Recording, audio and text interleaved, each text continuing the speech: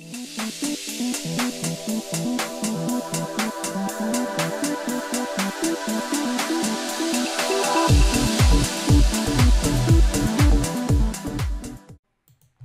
this is Dan Collins, Technical Advocate for HCL Digital Experience, and today I'm going to show you two different ways of creating content for a page.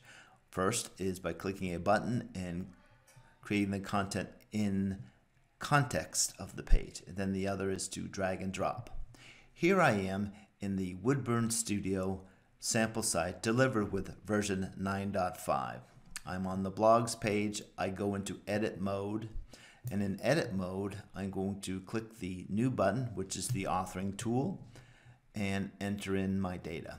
My title, dates, authors, teaser text. This will go by pretty fast. And type in my body text and select my category, which is important. Then I'll select my related designer and related blog entries. So this is a very flexible environment that I need.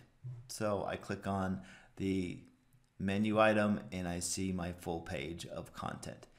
My designer biography on the left and the content on the right. Now we'll go back into edit mode and go to my intranet page, my Woodburn, and I'm going to click the plus button, which brings up the site toolbar. And on the site toolbar is many applications. I'm selecting my simple alert, and that's a content, and I can edit the styles in here as well. So I can choose if I want to show my style or alert or not, and then I edit my sample text that's there. Make some changes to the rich text, and I save it and get out of edit mode. And there I go. I have my completed text. So you see that there is two different ways of creating content. We want to make it easy for the authors, and the second thing is we need to make it flexible enough and powerful enough.